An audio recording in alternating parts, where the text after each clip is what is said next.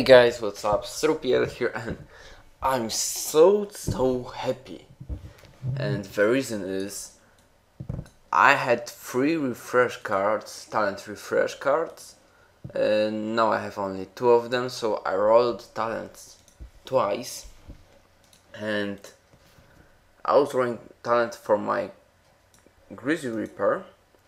I had 4 of 5 tenacity, which means 25% HP.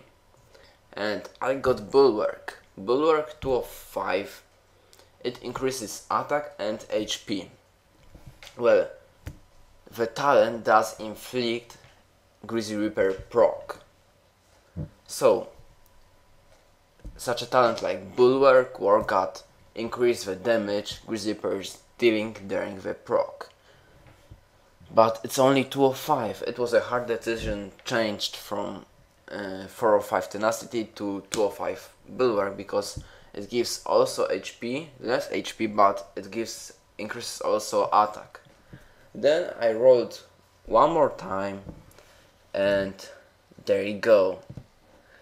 4 of 5 sprint. This is amazing.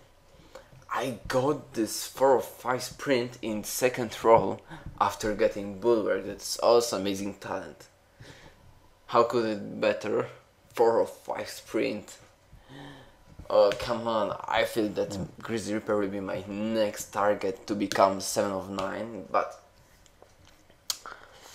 I'm not that really sure if I should level up my Grizzly Reaper to 7 of 9. You know, there's a chance of me getting Aries, and Aries is hero much better than Grizzly Reaper.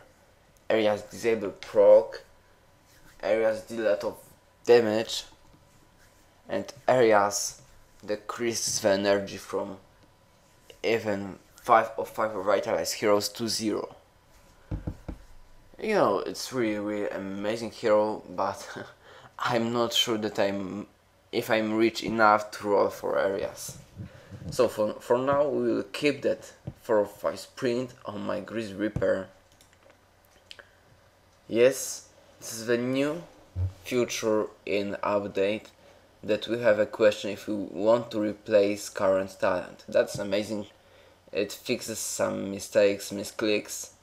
Of course I want. There you go, 4 of 5 sprint Grizzly Reaper.